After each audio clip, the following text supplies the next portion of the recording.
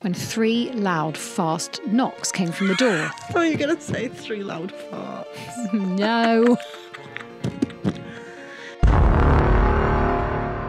The silence was deafening. He quickly opened the folded doors, but only slightly. He jumped back, expecting there to be a dog. Confused, he looked back at his buddy with a shrug before leaning in further. My dad has mates like that. One's called Kitchen Carl. He only does kitchens.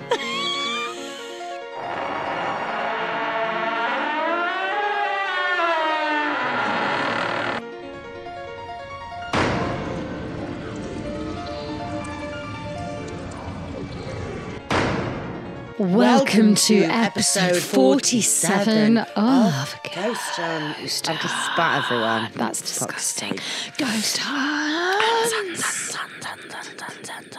Well, we're basically in the same situation as we were last time. We've got John Lennon today. Elton last week. Peace we've got and John love, today. guys. That's really that's good. not John Lennon. Yoko, Yoko, get out of that fucking bed. You lazy bitch. Yoko, get out of the bin. Why are you in the bin? Yoko, change your fucking pants, yeah? No, George Harrison. I can't do it. What? Where was he from? Jamaica? George Harrison. George Harrison. What kind of accent's that? Harrison. They weren't very Liverpudlian, were they, really? Not that Liverpudlian. No, I just can't. Like, oh, you skelly twat, you fuck off, I'll be dad's arsehole. I love that. Oh, wow. For those of you who don't want the ASMR. Sorry, I just snorted. So welcome to episode 47. So this week, my eyes are still fucked and I've got another pair of sunnies on. And do you want to hear a nice wholesome story about these sunglasses? Oh, go on, yeah. So when me and Johnny went to Barn on the Farm, a festival, which I've spoken about before, he bumped into this guy from school. Right. And he hadn't seen him in ages and he was called Ryan. He is still called Ryan. And he's not dead. Is he dead? No. And he's this lovely gay guy. I don't want a story unless someone ends up dead. No, he was great. And we really got on. And it was just one of those, like, you know, impromptu things. So he was like, I'm going to try on your sunglasses. I tried on his. And then we were like, I'll tell you what, as a little keepsake and a memory of the festival, I was like, I'll take yours, you take mine. And then every time I wear them, I'll think of you. Isn't that sweet? I think he wants to get in your pants. No, gay Ryan. Yeah. Maybe he wanted to get in Johnny's pants. Yeah, well, yeah. So, Well, he can. Hey, off you go. Fuck off, right. No, that's a really nice story. Yeah, and he was lovely and we really got on. I'd be really annoyed about that, though, if mine were, like, really nice sunglasses and his were shit. Well, do I miss... It's my yellow ones. I think you quite like... no, well, I think that if you do a swap with someone, you've got to feel like you've given away something that's a bit of a tug, but you've got something good as well. I really like these. I'm devastated. Are you devastated about the yellows? I'm more devastated that if you were going to give them away, you could have given them to me. What would you have given me in return? Yeah. See, this is why I haven't done that. No, hang on. I would give you a Don't say big sense of self-worth. Don't need that. I'd give you one of my Penhaligon scent libraries. Oh. That's pretty good, isn't it? Well, Penhaligon... 30 quid, that is. I think it's quite a bargain. I don't get on with the small ones because then it makes me... I want the big ones and I just can't afford them. I don't know which one I want. So I thought I'll get that, treat myself. And then I'm going to get Adam to buy me one. It's about 150 They're quid. a lot. I actually splurged for my birthday on a perfume called Morning Chess. And it's like... Oh, you told me about that. I just had to because I was like, I love it. And I was like, you know what? How much was it? About 130 quid. How big is it? 50 mil. Oh, fuck. It's a lot. But you know what? I fucking love perfume. Like the smell of things. Yeah. I've got that Molten Brown Blissful Temple Tree. And I'm always sniffing myself. Molten Brown Blissful Temple Tree? Always sniffing myself. Because I love it. Yeah. And I'm so excited just Do you have a scent, like, especially on like a guy, that you're like, oh. Yeah, do you know what? And it's Tom Ford's, the leather one. Oh. Fuck me. Do you know that Neroli Peroli one is really fucking delicious? Neroli Peroli. What's that, like ravioli scented? Yeah. Neroli Peroli ravioli. It smells of Uncle Ben's. You know the difference between pasta and rice, don't you? If he smells a mince, I'm in. 3-day-old shepherd's pie. Let's go. Get in my pants, love. No, Tom Ford. What is it? Tuscan leather, is it called? That one is really nice. Jesus, that gets me like, it must send me back to a time. I bought Adam the Dolce & Gabbana one because he doesn't really, I mean, he doesn't smell, he smells I love that quite you fresh. didn't buy him the one that makes you like. Was that so expensive? Oh. And it was at the airport, and I wanted to just buy him a gift because I was coming back from Ibiza after a gig, and I was like, I'm going to buy him a little gift. Right. And they didn't have the Tom Ford. I'm going to buy him the Tom Ford one because it's gushing. That's grotesque. No, it's really fit. I bought him Dolce & Gabbana the one because I do like that one as well. But he won't fucking wear it. Like, he smells fresh. He does shower. Good for him. And he doesn't smell a shit. Give him a medal. But he doesn't wear aftershave, and it really upset because I love with my nose. Famously. That old saying. Famously. I do. I love with my nose, and I can't. It's very annoying to me. Well, it's all pheromones, isn't it? You probably are attracted to his natural scent, if I'm honest. There's a perfume called Cerruti. Is it Cerruti 1889? It's not an expensive perfume at all, and I don't know if it's that nice, but it takes me back to a moment in time. It's like I'm time traveling. Like I just go, whoosh. Yeah. You know, like in That's So Raven when she's getting a vision. I don't know what that is, but Ratatouille, when he eats the ratatouille. Exactly it. Yeah. But hang on, you've not seen That's So Raven? That's so Raven. It's the future I can see. That's so Raven. And she goes, you little nasty. Like that. You little nasty. It's on Disney Channel. You have to watch it. I don't have Disney Channel. You have to. We haven't got Disney Plus. No. How do you watch Only Murders in the Building? What? I'm going. Goodbye. Do you know, it's been a great year. I'm going. Okay, well, do you know what? This is what I've always wanted. Podcasting with Susie. This is my dream come true. Bye. You've not watched back. Only Murders in the Building? I've watched Only Fools and Horses. Hello? Is this thing on? You are missing. Only Murders in the Building is your perfect show. Really? It's funny. It's got Steve Martin Shaw, Selena Gomez, who's mesmerising in it. And it's a whodunit. And it's got Paul Rudd in, it's got Meryl Streep. It's mental. It's a series? Yes. It's phenomenal. Just when they pack it full of celebrities, like the Murder on the Orient Express, I start to go a bit like, see, it's not for me because it's just really celeb packed that I'm like, this is all a bit of a farce and this is project. funny though, and they're very good. I like it's Steve funny Martin. and it's creepy. It's the Ghost Huns. Okay. Basically. Steve Martin Short's amazing. Is it SAS Who Dares Wins though? If you talk about that one more time, I am going to fist myself into oblivion just so that I die. Wow. Because Gushing. that's the most annoying TV show. Oh, fuck it. I can't talk about how obsessed I am. Oh, but my agent said that he's going to try and get me on Love Island. What? Not the actual show. I said that to Adam last night. He went, "What are you talking?" Just the after show. What do you mean? You know, the after sun, Right. where they talk about what's happened. But I'm going to have to. If I do that, I'm going to have to watch Love Island. Yeah, unfortunately, and pretend that you love it. But I don't. Maybe I don't have to pretend. Maybe I can just watch it and be like, "This is dog shit." As in, you do those talking heads things, or like? No, you just like. I don't watch it. So. Did you ever watch Big Brother? Or The Apprentice? You're fired. Oh, I see. So you go on after so you're and you like talk a little about, guest. Yeah, I'm a little guest. Exactly. Yeah. I see. So I'm going to have to start watching that shit if that happens. But I really hope that doesn't happen. I'm sorry for you if that does happen. That's just shit, isn't it? Yeah. It's just awful. It's just morally wrong. Grim. Grim. But I will do anything for money. Anyway. Would you like to do a tarot? Yeah. Would you like to do a tech tarot? Yes, please. Oh. Was that you, John? Oh my God. Maybe weird. what we should do today is try and contact John Lennon. John. Through the medium of pendulum. Pendulum. I don't have the pendulum. No, you don't, because I've got it. Ooh. Right, hang on. Let me find. Pass it over then. I'm finding it. Yes, slag. We've been chatting for like 20 minutes. Oh God. We're gonna get fucking roasted in the comments. Okay.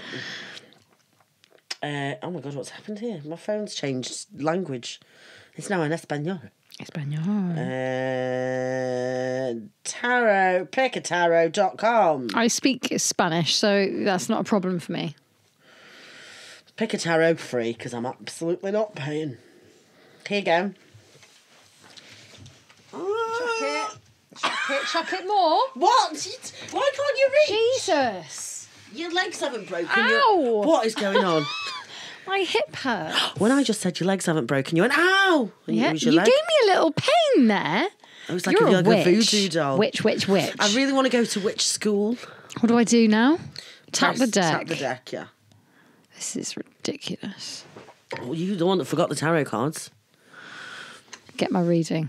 Here we go. I didn't forget them. Well, I did forget them, but okay. How we Susie feel? did this whole she was like, I'll go to Ealing tomorrow and get them if I have to. I was like, obviously you can't go to fucking Ealing. Yeah, I mean, buy I'm some really more tarot glad we cards. agreed that didn't have to happen. Yeah. Okay, how we feel about the podcast? Judgment. Oh, God. You feel this is an end to an era, or at least a certain phase of your life. You're taking stock and looking where you want to go from here. The ending is not one for regret, but for rejoicing. Soon you will enjoy the rewards for your past efforts.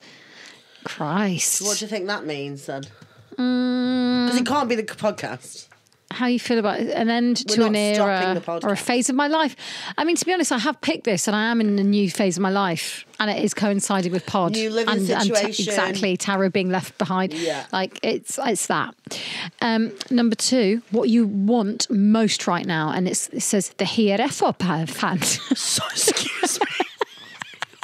What was that? That sounded Basically, racist. there's someone here that looks like Nigel Farage sat on a throne giving it a saucy look to the camera. Oh, fair. Or like... Let me see. That's exactly what it looks like. actually. No, it says the hierophant. I can't say The Hierophant. that. Hierophant. Right. Right now, you want to have someone around you that you can trust and confiding, knowing they won't let you down. There are moral issues here, knowing right from wrong, and you may feel that you need some advice or wise counsel from a teacher, priest, parent, or someone you have a lot of respect for in order to help you make the right decision. That's me. You're my priest. I'll join your cult. I'll be a priest. I think I'd be a pretty good priest. This is about the fears. Priest. Someone's heart is ruling their head. You're so afraid of being hurt, you will remain paralysed in non-action. To have or not to have, to stay or to go. Throw caution to the wind, great happiness awaits if you can trust what you feel and ignore the fear and do it anyway. It's a bit late though, isn't it? And that's called The Lovers. This is so apt. I'm sorry. It's weird, The isn't it? tarot is getting weirder Yeah, it and is. weirder as we go. What is going for you? Strength. Brave heart, it says. Your self-confidence and courageous... That's a film. Braveheart. Oh, you've got a kilt on as well. Yeah. And be patient and be patient and compassionate, self-disciplined and strong, and you will reap great rewards for your courage. Oh, lovely. What's going against you? The Hermit. I just pointed straight You at literally Hannah. pointed at me. The Hermit. The Hermit. Unfortunately, the Hermit. You are at risk of doing something hasty out of impatience and rage. Oh, 100%. That's This is me. not time for irrational and impulsive behaviour. Don't be cantankerous if closer to old than young, or arrogant and resentful if closer to young than old. Try and remain... It's told you not to be arrogant twice now.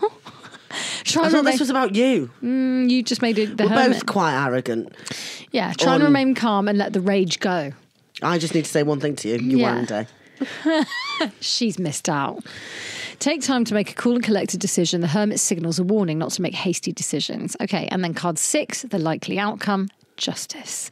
Justice will be done. Yes. Decisions will go in your favour, particularly regarding partnerships or legal matters. Now is the time for some good luck and reward your good deeds in the past. I really love that. Great. Jesus. That's how you do it. Broken. That sounds great, actually. That's great. Yeah, You should be thrilled with that. it's a really lovely reading. And I'm going to read you a bloody story. I'm Are you so ready? excited. Hit me with a story. Hit me with your rhythm stick. Does he have sunglasses on as well? Who? Whoever sung that song. Who sung that song? Shall I sing it? Hit me with Hit me with your rhythm stick. Hit me. Hot me. Hit me with your rhythm stick. So this was by the Blockheads. Oh, Ian Jury and the Blockheads. Has Ian Jury got... If Ian Drury wears glasses like these. He does not, unfortunately. Well, I mean, he might have done before, but anyway. Oh, he's dead. Oh. Very sad. Okay, here we go. Do I look less funny than those sunglasses? Can you get into it? You look less funny, but just as moronic. And mad, yeah. Cool. That's my vibe. Here we go. I don't have many memories of my father because he died when I was just 8 years old. However, I do clearly remember the night several years later when he let us know that he was still around and still watching over us. First of all, you need to know something about my father. He was fascinated by the supernatural and by the possibility of some sort of existence after death.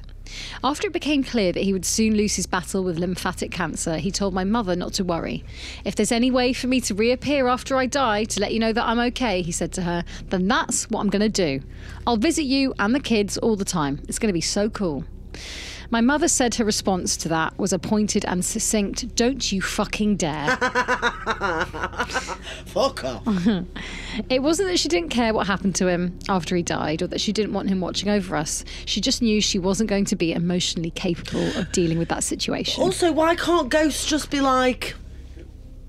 Oh no, but not like a ooh, not like a scare the shit he out of hasn't you. said he wants to scare them. He's just like, I'll be there to let you know I'm around. But no one has ever been like, oh, a ghost just knocked on the door. Yeah, well, let's see. She just knew she wasn't going to be emotionally capable of dealing with that situation, and she promised him that's how she would react. My father followed through on this promise, though. The story my mother told us was that she was in their upstairs bedroom a few months after his death, thinking about him and crying because she missed him so much. Oh. Then she suddenly had the distinct feeling that she was being watched. Oh, God. She turned her head and saw my father standing outside the bedroom window on the balcony, clear as day. He looked healthy and alive. He was wearing a bright blue suit, and he gave my mother a look that said, "Is it okay if I come inside?" My mother said she stared at him for a moment in total shock. She deliberately blinked her eyes to make certain that she really was seeing what she was seeing. And when she opened her eyes, he was still there, smiling and waiting. That's when my mother followed through on her promise. She closed her eyes tightly and said out loud, "I can't handle this. I'm sorry, but I need you to go away and please don't ever do this again." After about 10 seconds, she opened her eyes, and this time he was gone. Oh. This next part of the story takes place a few years later, and I have to set the scene for you. I took a bad fall while playing soccer, and the impact totally destroyed my shoulder. I broke it in 2 places, and every ligament and tendon was torn. The reason this is important to the story is this. My shoulder hurt so bad that I couldn't easily walk up the stairs to my bedroom, which was across the hall from my parents' bedroom. I was temporarily sleeping in the guest bedroom downstairs, and my brother had the bedroom we shared all to himself.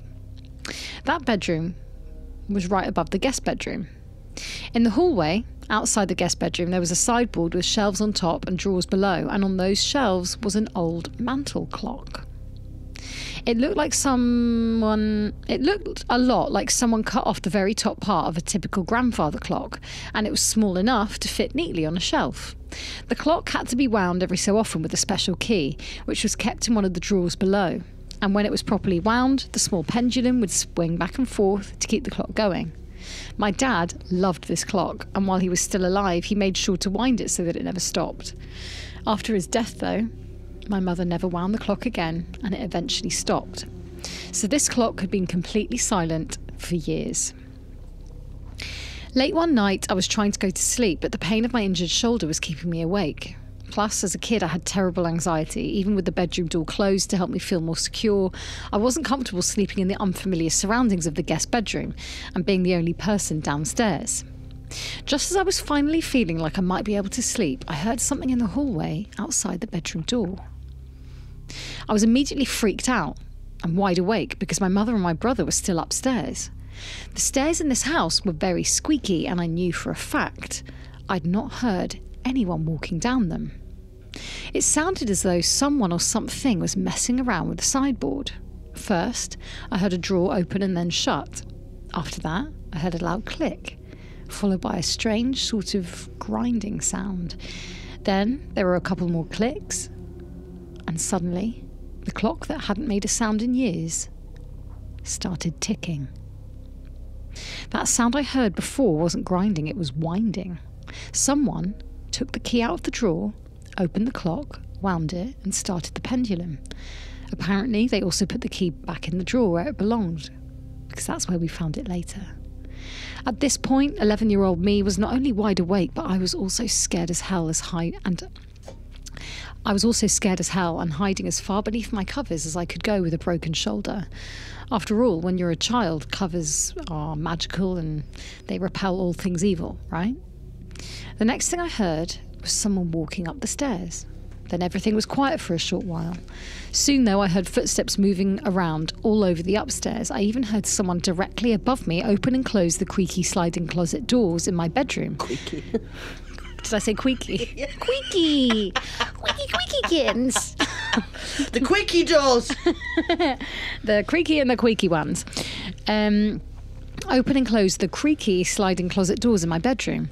After that, I clearly heard footsteps come down the stairs and someone opened and then closed the door to the guest room where I was struggling to breathe inside my deep, dark covers cave. Soon after that, the footsteps returned up the stairs and finally, all was silent, except for one thing. The clock continued with its relentless tick-tock, tick-tock.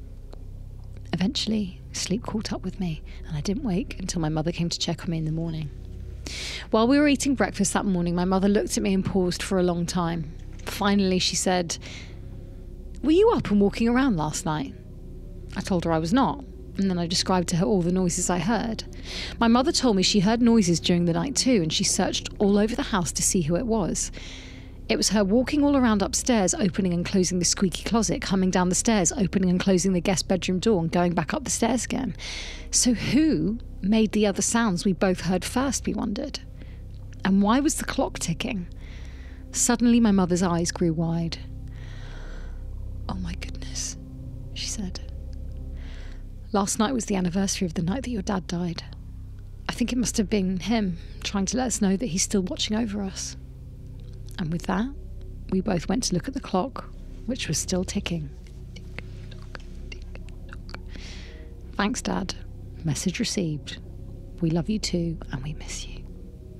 Oh, I mean, she did tell him not to come back. Yeah, he's like, "Well, I wind the clock though." Classic man, thinks he knows best. Oh, that was very sweet. I know. Oh. He just wants a little imprint. I don't know what. Oh no. Have you listened to the latest Uncanny? Uncle yes. Jack. Yes, I have. Okay, can we discuss it? Yeah. Yes, we can. I fucking love Uncanny. I love Uncanny too. Oh, it's on the telly now, isn't it? And oh my 18th, God. Shout out to my mate Jen, who said that she listened to Uncanny through being a huge Ghost Huns fan. Oh, do you know what, Danny Robbins? You're welcome. We've got if you want to give us some of that 222 cash dollar, we'll take it. But yeah, Jen, my mate Jen was saying that she started to listen to Uncanny and she was like, "It is so camp." And I was like, she's right. Is. Yeah, it is. It's the campest podcast. Yeah, it is. Mostly because of Danny Robbins's narration and how skewed he is to being like, but then... God, Jenny, that sounds awful. What happened next? Yeah, he's so great. He's so amazing. Charismatic. I love the way he says his S's as well. It's like, I know. God, what could happen next? What are you terrified? He's like, what? And then he hears from the person who's sceptical, and then he goes, "Yeah, but I would say that does sound like an imprint." And you're like, "Yeah, well, Danny." It's going to be quite difficult to explain that, though, isn't it? Oh, it was quite good, Danny Robbins. That's no shade, by the way. I'm not taking the piss. No, he is the best. He's obviously an incredible storyteller. He is. You know, someone that we know. He's passionate about it. Knows Danny Robbins. Who? I'll tell you after. Someone that we know knows. Telepathically send it to me. Go on. I mean, imagine, just go. Have you got it? I just think Pete Paisley. It's not Pete Paisley. I mean, Adam, my boyfriend Adam has because he's a comedian as well, has a comedian friend called Peter Paisley, and Susie and my brother Harry are absolutely. I am as well. Fan club. I joined that cult. They are the biggest fan club of Pete Paisley. So shout out Pete Paisley. Susie's absolutely obsessed. Oh, obsessed. God love him. No, it's not him. But anyway, the latest episode. He's just amazing. The latest episode is. I think I need to re-listen. To be honest, okay. It's called Uncle Jack, and it's about this haunted house in Cornwall, and it's about a thundery, rainy night. They were building, weren't they? They were building on the house. Yeah, and It's hard, isn't it? Because I'm like, I want to speak, for me, uncanny is too short. I completely agree. I love it so much. I want it to be an hour and a half. Yeah. I want to speak to everyone who was there that night. Yeah. I want to speak to the people who ran away when they got scared. Absolutely. Like, I'm so intrigued by the stories. Completely. But I want the book. And I think we should do a watch along to the. I would love that. Would you a Patreon watch along? Yeah. I think we should. We'll get together. Come to my new flat. Yes. In Cali, and just let's watch it. It's so perfect, uncanny. It's like everything about it has the elements that I like about spooky shit. There's always a house. There's always noises. There's always sounds. There's always things being thrown. It's just very comfortable, but also absolutely terrifying. Like that Harry called episode was terrible. Anyway, go and listen to Uncanny because it's fucking amazing. Favourite ones are when they're like engineers or pilots, or they're like, because some of them sound a bit kooky, and when he like describes them, and he's like, they've got long winding hair and crazy glasses, and I'm like, I already am a bit like, okay, that's just an uncanny fan, and they're like, have this story, Danny. I'm here with I'm here with Kevin. He's a very handsome guy. He's got a rainbow suit on and a hat with a penis on top. He's not much is going on for him, so well, Kevin is a Fruit Loop. But no, I agree. There was that one at the end of the last season with the woman and the family, and there was that little girl that they brought back from France. France! If that didn't jump scare you, I don't know what will. But some of those, I'm like, well, then they're fucking real. But it's like Adam's mum saying about a monk. Yeah. I'm sorry, but if I see a monk walk through this room now, I'm a believer. Do you know my mum shouted tosspot at me when she found cigarettes in my thingy? Yes. Tosspot! Tosspot! She actually says in the house in Ealing, she every now and then she'll get a really, really strong smell of tobacco. Oh. And she thinks that someone who used to live in the house used to smoke. Your dad having a cig outside? Well, she was the secret smoker. So she? Yeah, she's the OG tosspot, really. Has it got a fire? We've got a fire, open fire. And the neighbours don't smoke, and the neighbours are away on the other side. But also it's like it's really weird. And she says every now and then she'll be walking up to the attic and she'll Why's she going up to the attic, the creepy bitch? Wow. Sorry, Lucy, I didn't mean that. Why are you going to the attic, Lucy? Why are you going to the attic, Lucy? Yeah, Lucy. Probably to get away from my dad. Oh, fine. Yeah. Preach, sister. Okay, do you want to hear part 2? Yes. Max. And the little kid. What was her name? Bella. Blind Bella. I mean, I'm blind Bella. Lucy and Yak have sent me some pyjamas, but I think I'm going to wear them on the pod. I think I'm just going to wear them. I'm going to wear them like with some high heels and like a little top underneath. And your Uggs. Yeah. Oh, yeah, cute. Very cute. Okay. That's my mum opening up my parcels. Okay. It's just going to take me a second. I love how regressed we are. We're like, Mum, I'll open my parcels. Yeah, listen, when you move back in with your parents, so my mum was like, do you want me to wash your bedding while you're away? And I was like, yes, please. Of course. Oh, stupid. Bloody hell. I can't believe I'm going back to Ealing. That's part 1. No, you're going to listen, anyone that listens to this podcast that's about living with the parents, can you please send us an email and tell Susie how fun it is? Or your horror stories to get me out quicker. Yeah, that may happen. Okay. So what happened before was we'd had all the things like she could hear all the noises. That chipmunk. There was a chipmunk in the attic. Then her daughter's got an imaginary friend called Max who seems a bit freaky. Basically, it's a house by the woods. Yeah. The mum has discovered that her daughter Bella is talking to an imaginary friend called Max. I imagine it looking like, that house out of Hide and Seek. Don't tell me you've never seen the film Hide and Seek, Susie, I swear to God. With Robert De Niro. Robert De Niro. Okay, you call yourself a ghost, hon. You should be ashamed of yourself. And then she said, so everything went back to normal, she's fine, until one day, everything changed. That's Robert De Niro's in a horror film? Yes. It was just after, and that's it. It was just after lunch on a weekday, and I was cleaning the dishes while my husband was at work and my daughter was upstairs playing. I was just thinking about what to make for dinner when I heard a knock on the front door. I was rather puzzled by this since we weren't expecting anyone, nor were we expecting any deliveries, but nevertheless I dried off my hands and went to answer the door. But just as I made it to the door, I suddenly felt uneasy, as if someone was telling me not to open it. Instead, I looked through the peephole. There, standing just outside the door, stood a man with long, greasy hair. I say that because it was the first thing I noticed about him. Yeah, gross. Since it covered most of his face. He was wearing sunglasses. Oh my God, it's me. It's seriously. It's me when I haven't washed my hair. When was the last time you washed your hair? I washed it this morning, actually. I think you can tell because it's glowing. Well, I think you've left some shampoo in because it's very greasy. Someone described this hair colour of mine as antique rust. The man had on a yellow and brown shirt. Oh. I'm not really... Is this brown? It's 100% brown. Shut up. You need an eye test. Anyway, I made it up. That's... No, the man has got sunglasses on. It's yellow and black, dickhead. It's very brown. I think it's because it's see-through. Okay, making me very uncomfortable. Call Angela! I'm blinking for Angela, but no one can see me. Call Angela, I'm about to get spiked by that mad bitch in the corner. He was wearing sunglasses and a long dark green hoodie with the hood up. I immediately felt the hairs on the back of my neck standing at the sight of him. I knew right away that this man was up to no good. I remained silent as I watched him through the peephole. I thought that if I kept quiet, he would eventually go away. However, he continued to stand there by the door, moving his head from side to side, as if checking to see if anyone was watching. I wasn't sure what he was up to, but he didn't seem like he was going to move anytime soon. He knocked once more, this time more aggressively. I didn't want Bella to hear the noise and came downstairs to see what was happening, so I decided to speak up. "Hello?" I called out, not opening the door. The man perked his head up and his body seemed to stiffen. "Hello, ma'am," he said in a low tone. "I'm from the repair company. I'm here because your husband called and said that there were some problems with the lights upstairs." Don't believe that. "Could I please come inside?" No. The answer is no. I knew right away that was a lie. There was no electrical problem of any sort.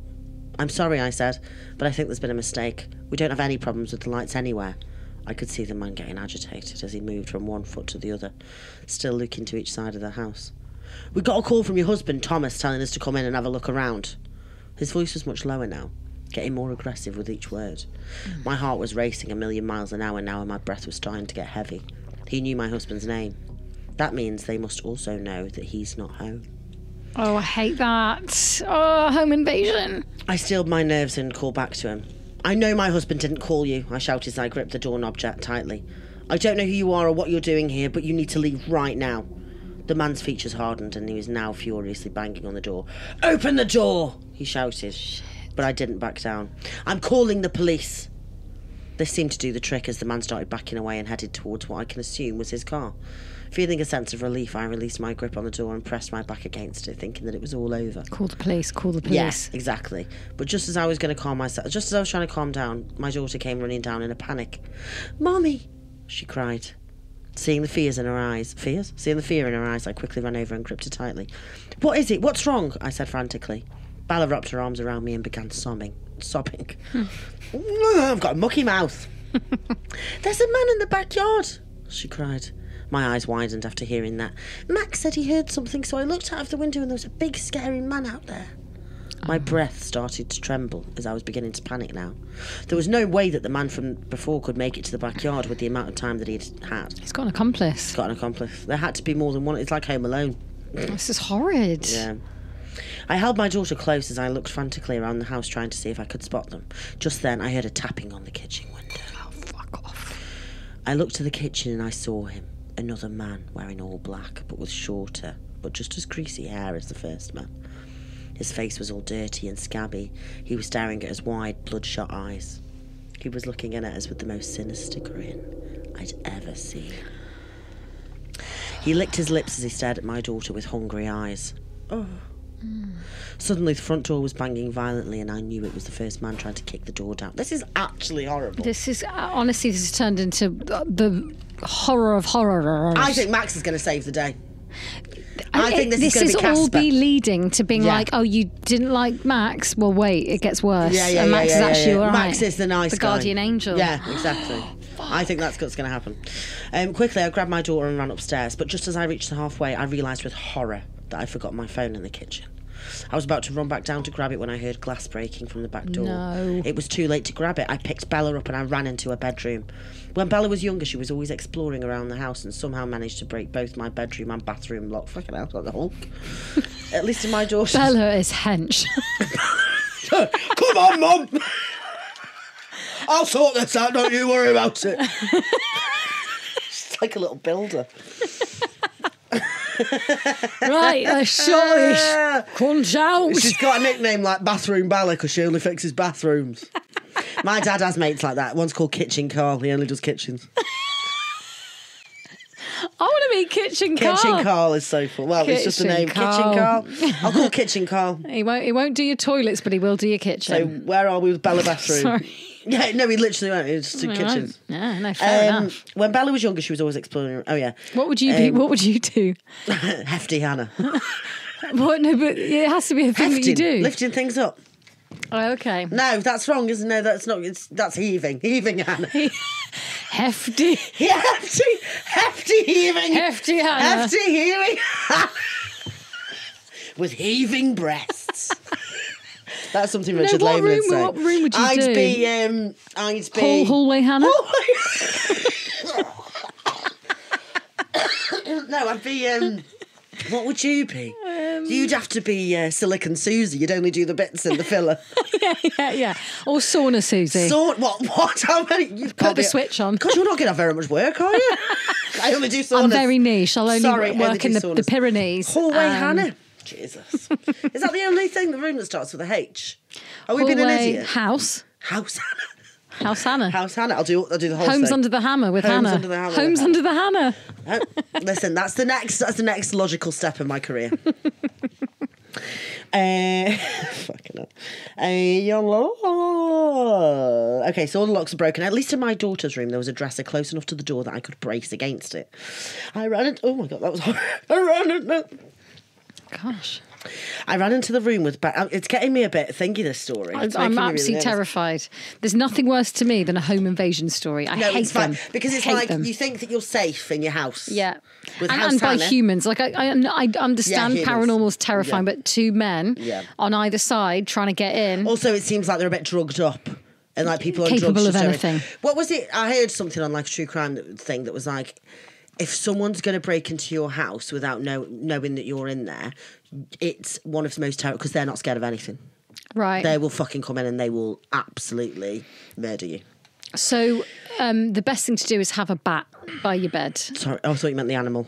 I'm not sure what that's going to do. Get a pet bat. Get a pet bat. In Margate, I realised when I woke up in the morning, I could see a baseball bat in the corner of the room. In Margate? Yeah, because... it's my brother's ex-boyfriend. He's South African, and he's like, obviously that is some South African mentality where they're just like, you're armed. You need to have a weapon. Yeah. Jeez. And it was really creepy seeing that, and I was like, oh wow, and I was like right at the top of the flat, and I was like, oh. I think my fight or flight must be a bit spun out because I like when I'm in bed, I'm like, oh, I get murdered, whatever. Really? No. Often I'm so tired that I couldn't give a shit. Homes under the Hannah, if you got broken into and you really feared for your life, I bet you would you wouldn't just lie there and take it. I don't know. You quite definitely tired. No, I disagree. I think when you hear a noise something would like, kick in and you would, because I've fucking seen what your reaction is. When you get scared, you fucking run for it.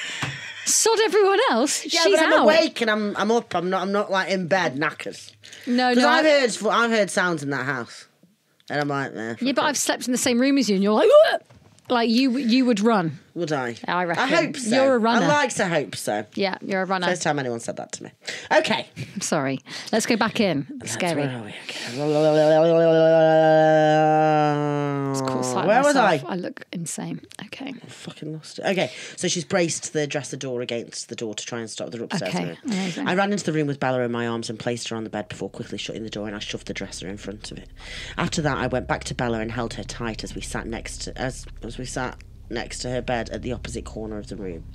Bella was sobbing uncontrollably, and I placed my hand over her mouth, though it didn't really seem to matter in the end. They already knew we were in there. We could hear the men stomping up the stairs. Oh no, they're in. And stopped in front of the door. Everything was quiet now. so quiet that I could feel my heart pounding in my ears. It was pounding so hard that I thought it was going to explode in my chest. Bella managed to calm down her sobbing, but she was shaking violently in my arms. This is horrible. "We know you're in there," said one of the men. "Come on out. We just want to play." Oh, fuck off. Just take my belongings, you creepy cunt. Sorry, Yeah. no cut. That's fair enough. Mike, that's can fair you enough. beep that out? That's fair enough. Beep You out the just say C. it twice. I know, I'm sorry. I'm very sweary in this It's fine. new No, this era is of mine. listen, this is a very stressful situation. You can be forgiven.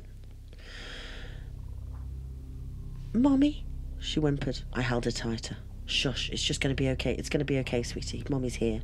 I knew it wasn't, though. These men were just outside the door, and neither the police nor my husband had any idea what was happening. We were all alone. I held my daughter's head close to my chest so that she wouldn't see the tears falling from my eyes. I heard the doorknob turn, and the door opened, but stopped once it hit the dresser in front of it. Now, knowing that something was blocking it, the men began screaming on the door with fury, causing Bella to scream. "Let us in," they shouted. "Don't make this harder on yourselves."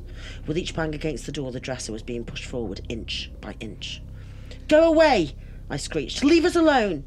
Bella was now screaming in my arms as she was holding on to me for dear life. "Max!" she called out to her imaginary friend. With one final push, the dresser fell over and the door was now opened. The two men slowly entered the room and I saw that each one of them was holding a knife. Fuck. "Now then," said the man with the sunglasses. Hang on. "Now then," the man with the sunglasses said with a sickening grin. "Let's play." Oh. I knew this was it. There was nothing left to do. I held my daughter tighter than I ever had before, and I found myself sobbing relentlessly.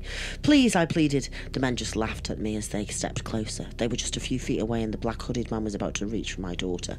This was it. They were going to kill me and take my daughter away. I wanted to move, to fight them, but my body refused to move. I was petrified with fear. It felt like the night before Bella was born all over again. But this time, the danger was real, and there was nothing I could do to stop it. For a moment, I thought about all the times I had with my family. I didn't want it to end. I needed to see my daughter grow up and get married, to have a family of her own. But just like that, it was going to be all over. Just then, there was a light bang, causing everything to go silent. The two men looked around for whatever made that sound. Then there was another. It was tiny, but it was a scratching sound coming from somewhere in the room. The two men... That's just giving me, like, full-on goosebumps. The two men turned towards the closet where the scratches were coming from. I reluctantly took my eyes off them and looked towards the closet as well. It almost sounded like there was an animal trapped inside. If this is the chipmunk that's come back and saved the day, I'll die. It's What's Theodore. in there? "What's in there?" the man in the green hoodie shouted. "A dog!" "I don't know," I shouted back. I truly didn't know. Had an animal got inside during all the commotion? I had no idea what was happening. The man looked at his buddy. "Check it out," he ordered. The second man slowly made his way towards the closet as the scratching continued. But just as he reached the doors, the scratching stopped. The silence was deafening. He quickly opened the folded doors, but only slightly. He jumped back, expecting there to be a dog. Confused, he looked back at his buddy with a shrug before leaning in further. It was at that moment something grabbed his head and pulled him upwards. The force caused the doors to shut behind him as the man was now screaming from inside, along with a terrible growling and hissing. "What the fuck?" the green-hooded man shouted. "What the fuck is in there?" I didn't acknowledge him and kept my eyes glued to the closet doors as they shook violently. The screaming continued for what seemed like an eternity before, and then they finally stopped. There was nothing but silence. Just then, I saw a dark figure drop from the ceiling. I couldn't see it completely as my daughter's bed was blocking most of the view. All I could see was a dark hump from within the closet doors. Then it started moving, making its way out of the closet. From my peripheral vision, I saw the hooded man pointing his knife at whatever it was. "Stay back," he shouted through all the "Stay back," he shouted. I kept my eyes on the dark thing coming out of the closet. From behind... hang on. I swear to fucking God. I kept my eyes on the thing coming out of the closet until, from behind the bed, a long, grey hand appeared, pressing against the floor. A long arm soon followed. I watched in horror as the dark figure from inside the closet fully revealed itself in the middle of the room. "Max!" Bella shouted happily. I looked down at my daughter in shock before looking back up at the creature. It looked like a man. Its skin was dark grey, its face in dark, and long. Its arms and legs were thin and long, as well as its fingers, which had long fingernails, almost like claws. But its head was what I noticed more. It was larger, and its bottom jaw was twice the size of a normal man. I can't even imagine what this thing looks like. It's Keira Knightley. Well, hi there, Keira Knightley. That big jaw. Thank you so much for helping us with this. But its eyes were the most distinctive feature. They were yellow where the whites would be, but not a sickly yellow, a dark yellow, as that of a black cat, and their irises were orange, almost like burning fire beneath them. It continued to stare at the intruder, baring its teeth at him, which were sharp and jagged. The man seemed to be petrified as he faced down the creature. For a while, neither one seemed to move. Finally, something seemed to awaken in the man as he quickly lunged at the creature. He tried stabbing it with its knife, but it simply moved out the way. Then, as the man was about to slash at its head, the creature swung its clawed hand at his and knocked the knife from his grasp. The creature let out a dark growl before it pounced on top of him and began to mercilessly attack the man. I quickly covered Bella's eyes before turning myself away. All I could hear was the man screaming and growling from the creature. Soon the screaming stopped and everything went quiet. I stiffened with fear as the creature slowly turned its gaze to us. Before, they were full of hate and anger, his eyes, but as I looked into them now, they were filled with sadness. I was greatly confused but did not move from my spot. "Max!" Bella cried. She ran over and wrapped her little arms around the creature's neck. "Bella!" I called out, but she ignored me. Then, to my astonishment, the creature gently wrapped its arms around Bella. I felt my heart stop when it had my daughter in its arms. What's going to happen now? But it never made a move of any sorts. It just held my daughter in its arms. Then it looked up at me with bright yellow eyes. The look it gave me wasn't at all what I was expecting. What did this creature have to be afraid of? It then looked down at Bella before closing its eyes. "Bella, it is time." Bella cocked her head to one side. "Huh? Max must go." Oh my God, this is devastating. No, I don't want you to go. She hugged his neck once more, holding on tightly.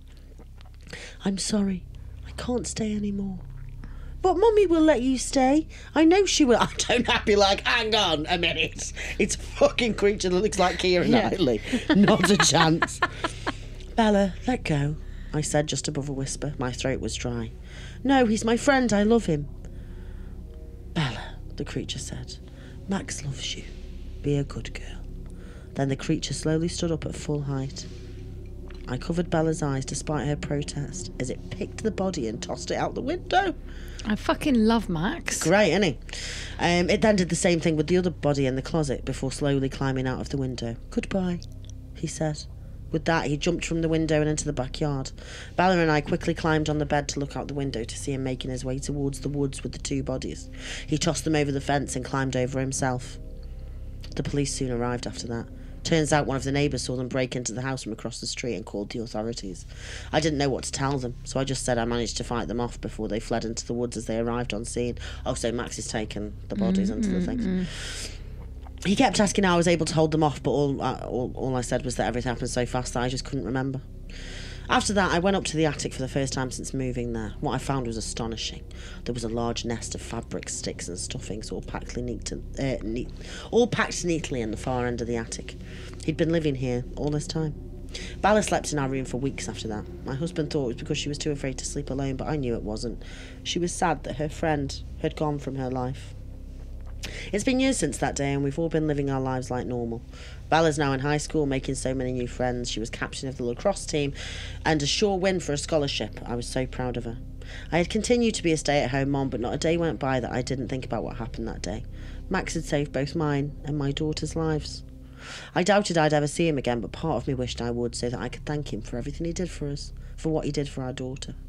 One night, as I was about to set the table for dinner, I received a call from my husband who told me he was going to be coming home late from work. Oh, God. I thanked him and continued setting up the table, but with only 2 plates. Just then, my daughter, who was in the backyard, practising her lacrosse, opened the back door. "Your father's going to be late home tonight," I told her. She nodded, but she was looking at me nervously. "Hey, Mom, since Dad is coming home late, do you mind if I invite a friend over?" "It's a little short notice," I said, "but sure. Who is it?" Bella smiled before taking a step to the side. I think you'll remember him, she said. She looked down. Can't fucking forget. And motioned her hand forward. It's okay. My eyes widened as a long grey hand slowly appeared from around the corner. I looked at my daughter, who was looking back at me nervously. I slowly removed my hand from my mouth, showing my daughter a wide smile with teary eyes. Of course, I said, I'll set another plate. Oh my God. I'm like welling up. I'm you getting can't a bit see, but I'm very emotional.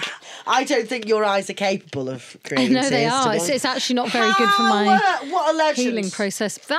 I didn't see that coming, I'll be honest. No. Not from the beginning. I was like, Max is And terrifying. it's Max like a guardian angel, but like looks like a demon. But Yeah. it's all about how like a Yeah. you know, you shouldn't judge a book by its cover. Sure.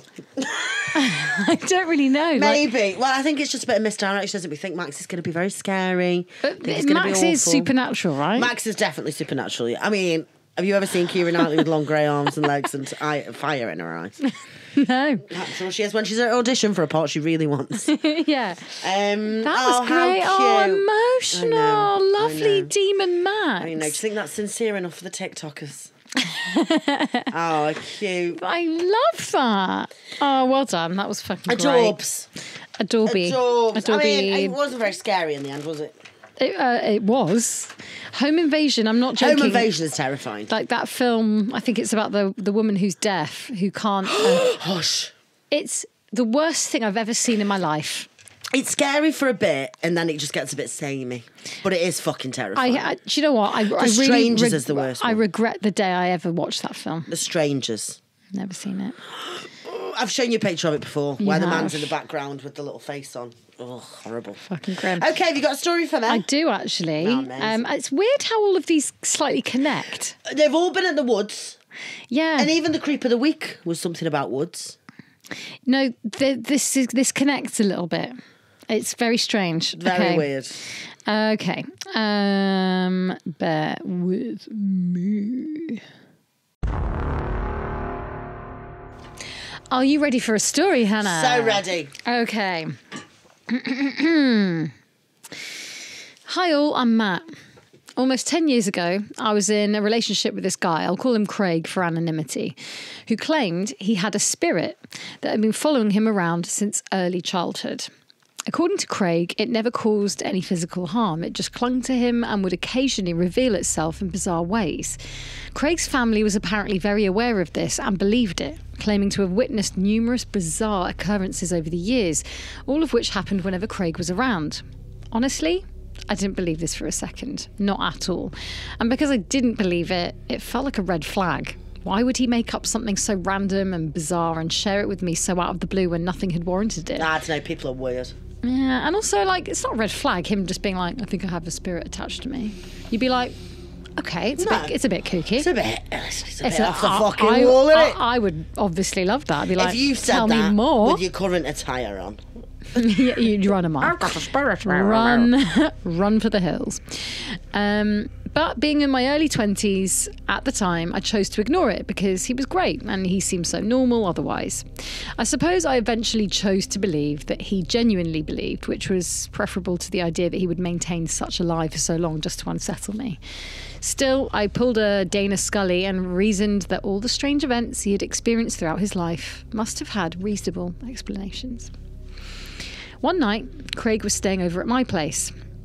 This was actually the first time we'd ever spent an entire night together. Cute. We all know what's going to happen there. Banging. Banging. We talked, made future plans, made out and listened to music. Before we knew it, it was 2 a.m. And this was around the time something really strange happened.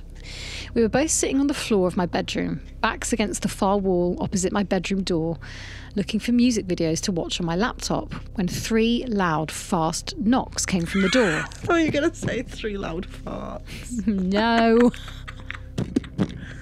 I was so startled because it was extremely late, and the only other person present in the house at the time was my mum, who had went to sleep hours ago and only ever got up to use the bathroom. She certainly never knocked on my door at such a late hour, especially if I had company over. I silently questioned if I had imagined the knocks because it was late and I was feeling pretty tired, but no, because when I looked over at Craig, he was also looking at the door.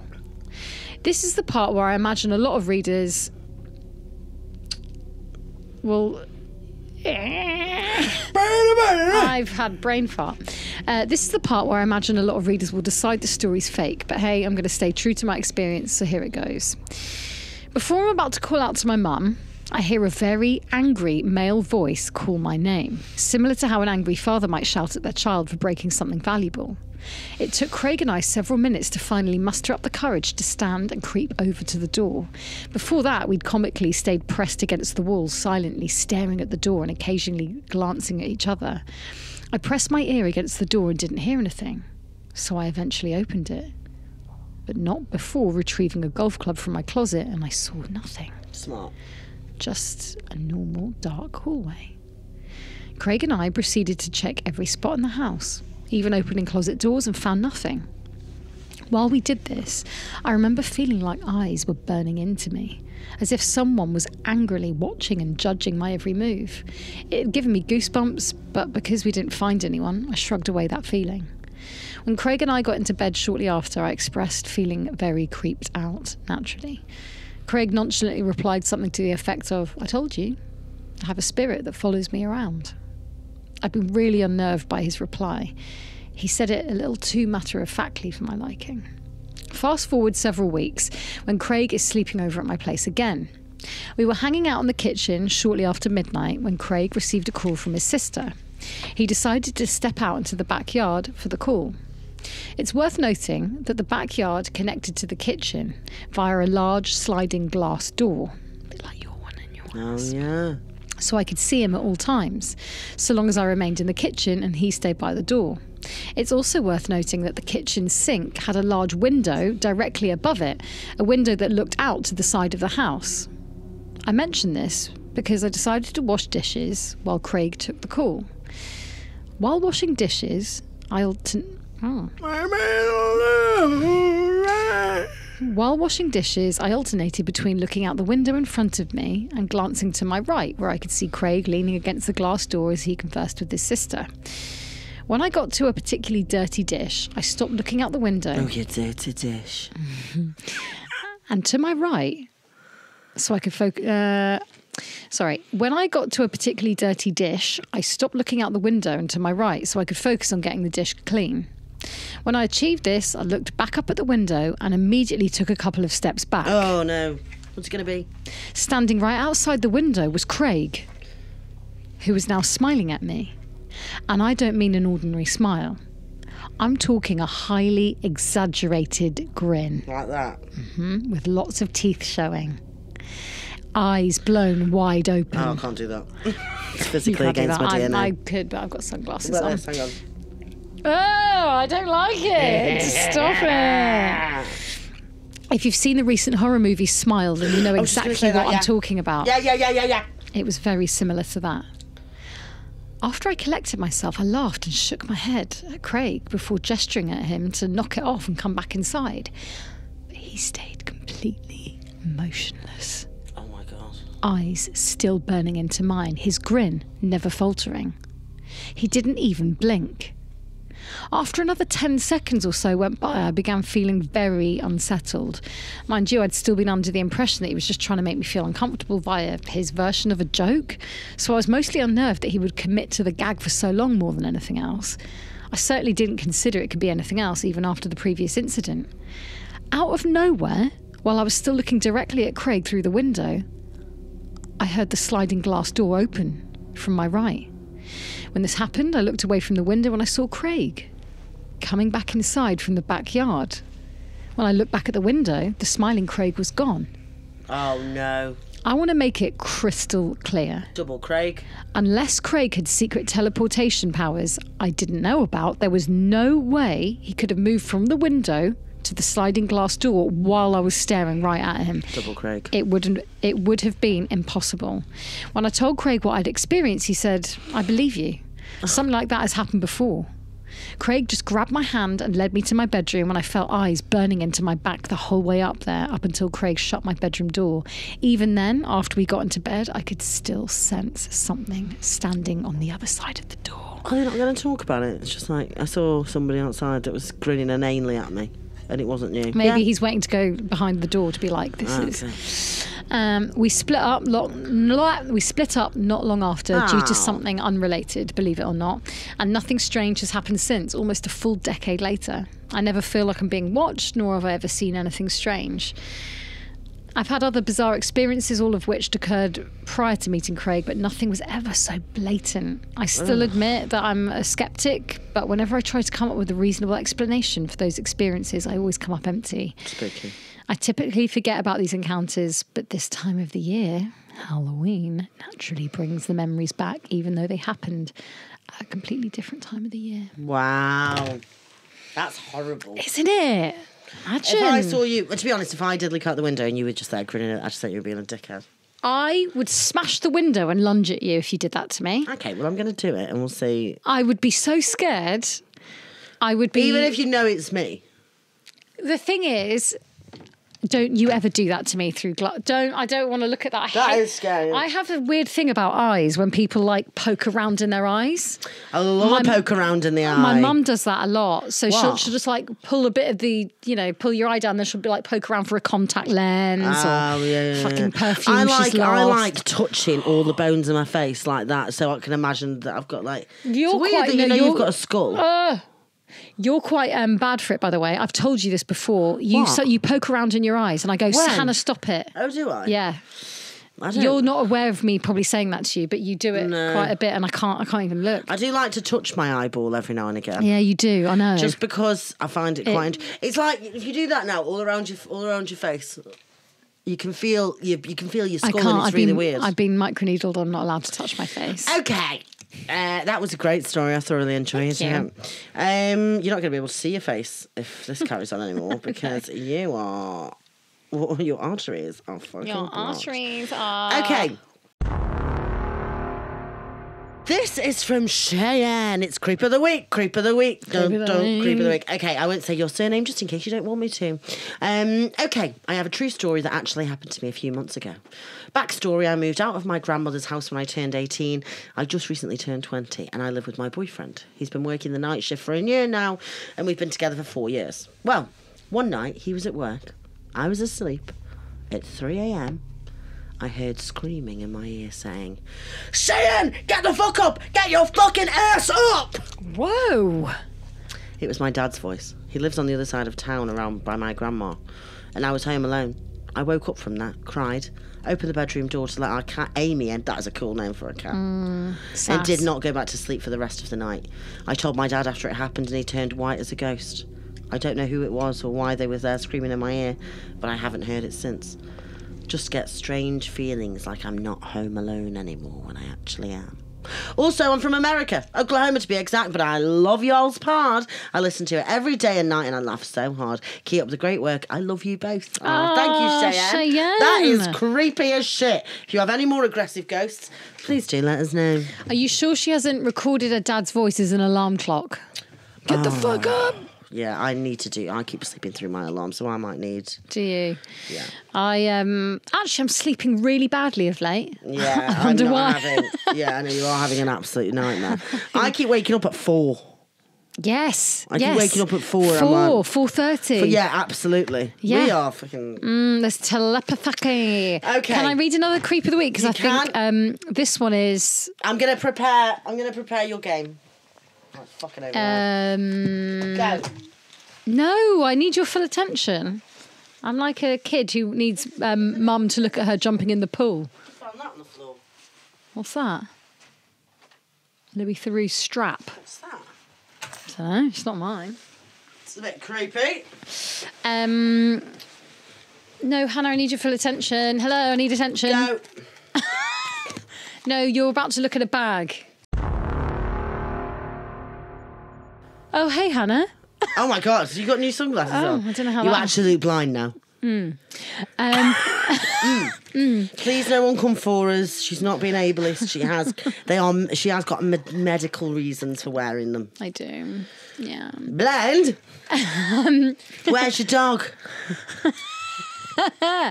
You're my dog. I was asking for that one, really, wasn't I? Okay. I'm gonna do another creep of the week because I really enjoyed this one. Hit me. This one is from Mallory. Oh, I love that name. Isn't that a wonderful name? It's out of Mallory Towers. Someone's called, and Grace and Frankie. Mallory. Oh, Mallory. Go ahead.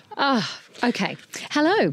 I'm a nurse who has worked in the emergency department for several years. I've always believed there has to be something out there that's spiritual, as some things you just can't explain, like a patient talking to a dead family member days before they die. Anyway, I want to share a, let's just say, weird experience that happened to me on night shift at the hospital. It was just after New Year and I was on a night shift. I work on a busy acute unit, which is part of A&E, so relatives have 24-hour access. I had a patient in Bay 1 who was very poorly and likely not going to make the night. I had struggled to contact her neighbour, who was down as next of kin. It appeared she had no family. She'd been assessed and the decision had been made to send her to another ward that was less busy and far from the busy emergency hustle. Bay 1 remained empty after that. Only 2 beds were in that bay. Later that night, as we're sat documenting at the nurse's station, the buzzer sounds for Bay 1. I look at the other nurse. Odd. I walk down the corridor. Directly ahead of me is the entrance doors to the ward, locked with a key card access only. I enter Bay 1 to my left. It's dark and cold. I shine my pen torch in the bay. The room is barely lit as I walk to the furthest bed to turn the buzzer off. Turning it off as I turn around for a moment, I thought I saw someone laying in the other bed. My heart pounding, I leave the room and shake it off. I tell myself it's dark and there's shadows, nothing more than being tired on a night shift. Back at the nurse's station, the buzzer for Bay 1 sounds again. Hell no. I grab another colleague and we go in together. This time, the ensuite light was on. They're activated by sense and don't go out if there's movement in there. The door was shut, but from under the door, we could both see a shadow. Oh. I was scared, but my instinct told me to open the door just in case it was a confused patient. No one was in there. Quickly turning the buzzer off, we left Bay 1, a little shaken. The buzzer sounded more times and we all were getting scared. A little while later, a porter comes down to the ward for a chat. They start to moan about the ward I'd sent my poorly patient to. They keep calling us to go check Bay 6 as the buzzer keeps going off, and someone was in the bathroom, the porter moaned. No one's there, though the patient died and the bay is empty, he said again. I shuddered. I had sent my patient to Bay 6. Oh no. I don't know how many times I've been up there to check it out. The nurses are scared, he said. I went to say about our experience when the crash call sounds. Sorry. The crash call sounds, adult cardiac arrest, mortuary, adult cardiac arrest, mortuary. The walkie-talkie sounded. A team of doctors, porters and other healthcare professionals are assigned crash call duty and have to respond no matter what, where the emergency is in the hospital. Shouldn't they already be dead if they're in the mortuary? Well, okay. We all... did they say mortuary? We all said gobsmacked. The porter responded immediately and headed off to the mortuary as he was on crash call, the poor sod. I continue my work. A little while later, the buzzer goes for the main doors. Someone was wanting to be let onto the ward. We have a camera intercom system. Hi, can I help you? I asked of the man with short brown hair and a shadow over his face so I couldn't see him clearly as he looked at the camera. I'm here to get my mum, he said flatly. Okay, one moment, I said to him. Pausing, I turned to the nurse in charge. Do we have an A&E discharge? I asked. No, not that I've been told, she replied. Now, it wouldn't be the first time A&E have failed to say a patient was going home, and yes, it happens at any time of night. I look back at the camera. He stood there, almost eerie. Okay, come to the desk, I say, buzzing him in. I poke my head around the corner and see him walking through the double doors. A bag is in his hand, his head down. I turn away from him to just close up the notes I was writing and turn back to greet him. He's gone. Now, he had come through the doors and disappeared. The only place he could have gone was Bay 1. I walked quickly down to bay 1, opened the doors, and I'm met by darkness and an empty bay. The hairs on the back of my neck stood tall. Where did he go? I run back to the nurse's station. Did you see that man? I stammered. I heard him, but I didn't see him, another nurse replied. I had an uneasy feeling. We searched the ward and he was nowhere to be seen. It was just our sleeping patients. I was shaken up by the experience. A little while later, the porter comes back from the crash call. All the bodies had to be recertified as dead by 2 doctors, he said, shocked and a little shaken from his ordeal. The mortuary assistant had called the crash call as he heard knocking from a drawer and breathing. When we got there, we all listened and we all heard it too. The breathing sounded terrifying, deep, raspy breaths. Everyone had to be checked, but they were all dead, but we could still hear it, the porter said, scared. In the end, they called the chaplain from the hospital chapel to come and bless the mortuary, and the noises stopped. Just like that. I was shocked. I told him of our night and the strange man. The phone rang for me, and it was the patient's neighbour, the one who I'd sent up to base 6 who had died. Sorry to call late, but I was wondering about how Jane is doing. I've just made that name up. I should probably... should I just call her Jane? What? Yeah. I'll just call her Jane. Sorry to call late, but I was wondering about Jane and how she's doing. She has no family, and you see her son recently died and she was on her own, the neighbour reported. My blood ran cold as his face appeared in my mind. I'm here to get my mum, he'd said to me. Oh my gosh. Now I wonder, had it been her in Bay 1 and then in Bay 6 on the other ward, and then finally the mortuary, her final moments in this world, her ghost lost in an unfamiliar hospital environment, and had it been her son who had come to take her wherever it is the dead go. Oh. I hope you enjoyed reading my experience. I did. How creepy is that? What a wholesome episode this has been. Oh my We've word. had hero ghosts. We've had cute ghosts. Honestly, but it's terrifying. I'm here to get my mum. Yeah, I've got goosebumps. Okay. Okay, what are you going to give this? So here's what we're going to do. I know that last time I said I was going to do you a love potion. But listen, we can't take it lightly. This is a very serious thing. I can't have you falling in love with just about anybody. I've got business to think about. Business. So here's what's going to happen. You're going to use your pendulum Okay. and we're going to figure out, we're going to call on the spirits and we're going to find out what ingredients you need for your love potion. And I'm going to make a note of them. But like we're going to do a spooky shopping list. Vodka. Vodka, Yes. yeah. Do you want Oh my vodka? God, it says yes. So I'm going to get a list of all the things that you need in Maybe love we potions. should make me a zombie, because that's quite fitting, isn't it? So, first of all, I want you to ask. Fitting. So...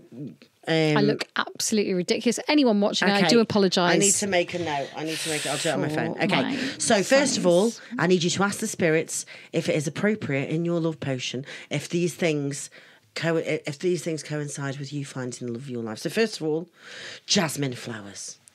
Do you need Jasmine flowers. Do you have jasmine flowers? What's it saying, Susie? Will I have jasmine What's it flowers? saying? Is that Do you know what? It's feeling really heavy. Is it? Yeah. Is it It's not moving moving, towards but it's anything? kind of like quivering.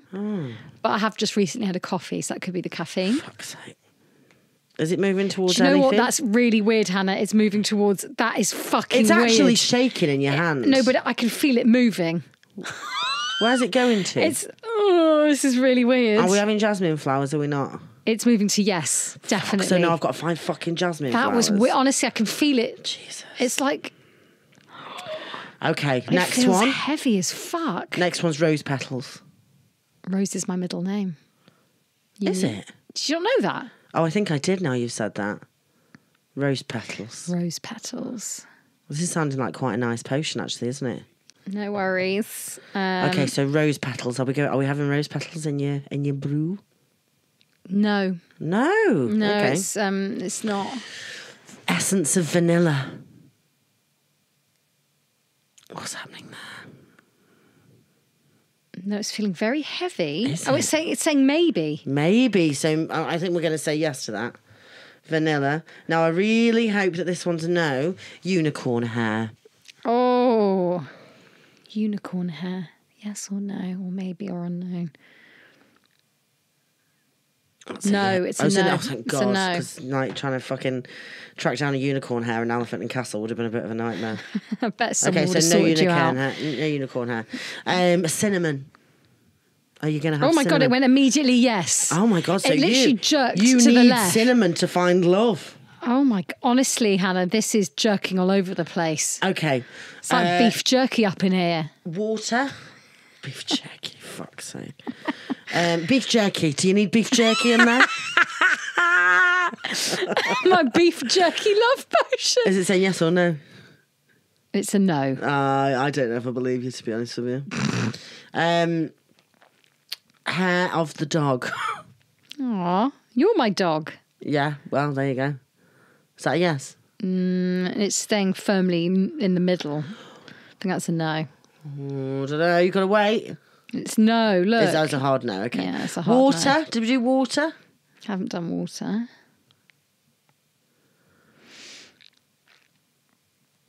It's saying maybe. Okay, 2 more left. Handful of sage. Ooh. What's it saying? It's saying... no, it's no, nothing. Okay, wow, okay. So you've got one more. This is... God, it's really getting a bit mental. brandy. I'm not joking. This is just jerking all over the shop. What's it saying? Brandy? It's saying... Hang on. Brandy. It's a maybe, it's saying. So I think that's a yes. So that's a shot at least. Brandy. Okay, so, well, your love potion is going to consist of jasmine flowers, vanilla, cinnamon, water and brandy. That's going to be quite delicious. I think it's going to be great, yeah. Some of these things I won't be able to find, though, so I will bring... What do we call it? Susie's Special. Susie's sexy sauce. For her sauna building. Susie's sexy sauce and sauna building, yeah. Okay, well, we have it. I'm very excited. I'm going to do that next time. We're going to do that next time. Yeah, love potion. Okay, thank you so much for joining us. Please do tune in next time for Susie's sexy sauce or whatever we'd say. Do you want a jump scare? Shall I take them off? Go on. Bye, Huns. Bye. Bye. Thanks for joining us. See you next week. I could almost hear the noise then. You know, they did a little evil piano.